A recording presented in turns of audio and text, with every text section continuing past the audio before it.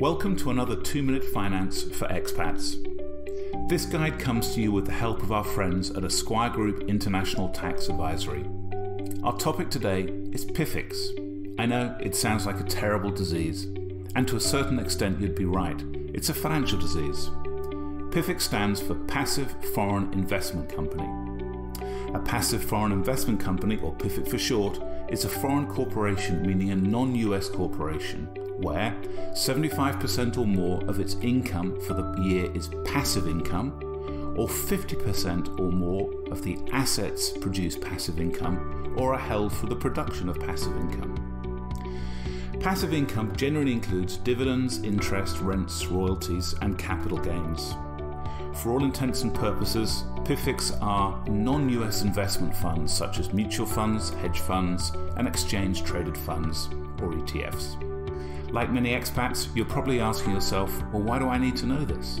The answer is because PFICs are subject to draconian taxation by the US that often wipes out any profits they generate, and you have to file yet another pesky report to the IRS. So let's talk tax. Distribution from PFICs such as dividends are taxed as ordinary income and don't qualify as qualified dividends, which are taxed at the generally more advantageous long-term capital gains tax rate. PFIC gains, and what are known as excess distributions, are subject to special US tax rules, and I don't mean special in a good way. Excess distributions are distributions that are greater than 125% of the average distributions received from the PFIC during the 3 preceding tax years or holding period of less. PFIC gains and excess distributions are not eligible for capital gains treatment, must be allocated per day to prior years in the holding period. Amounts allocated to prior years in the holding period are taxed at the highest tax rate then in effect, and to top it all off, interest is charged on the tax allocated to prior years as though it was due then.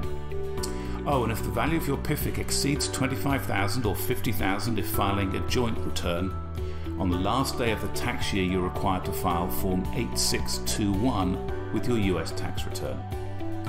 There are some tax elections that can be made to lessen the tax burden of owning PFICs. Please listen to our 2-minute guide on PFIC and QEF elections to find out more. Thanks for listening, and remember, we're expats too.